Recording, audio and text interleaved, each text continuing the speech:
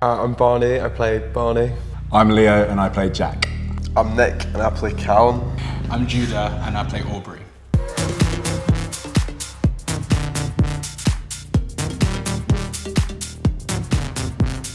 This clique forms on the sort of one of the first days of uni in Freshers Week. You can very quickly surround yourself with a group of people who you think are like-minded and you're going to be best mates forever.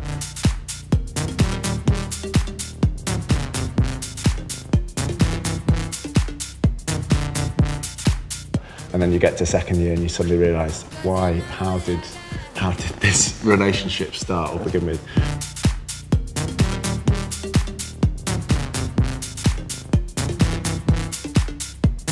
So yeah, I think cliques form quickly and quite superficially, and a lot of the series is about the cracks in this group of friends beginning to emerge and understanding that these are actually some very different people who have come together for different reasons.